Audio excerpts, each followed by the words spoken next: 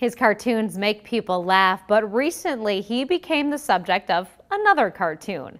Editorial cartoonist Jeff Katurba tackles things like politics and sports.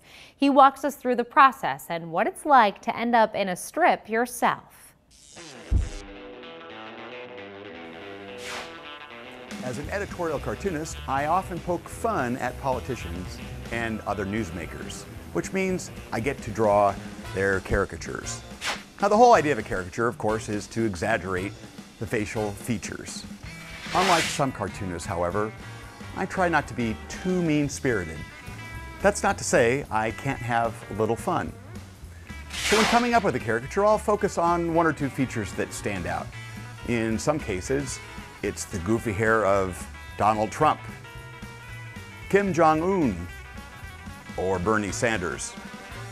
Other times, I zero in on the beady eyes of Vladimir Putin, or even more beady eyes of Bashar Assad, not to mention that weird little mustache.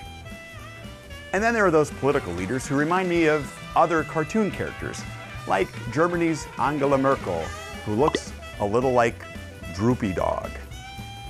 But what happens when the tables are turned when another cartoonist draws me? It happened in France once while attending an international cartooning festival.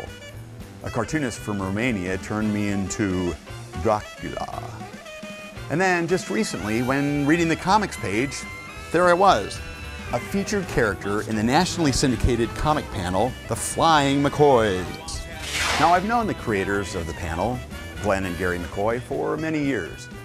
But when Gary drew me in the cartoon, I have to admit, it was quite a thrill.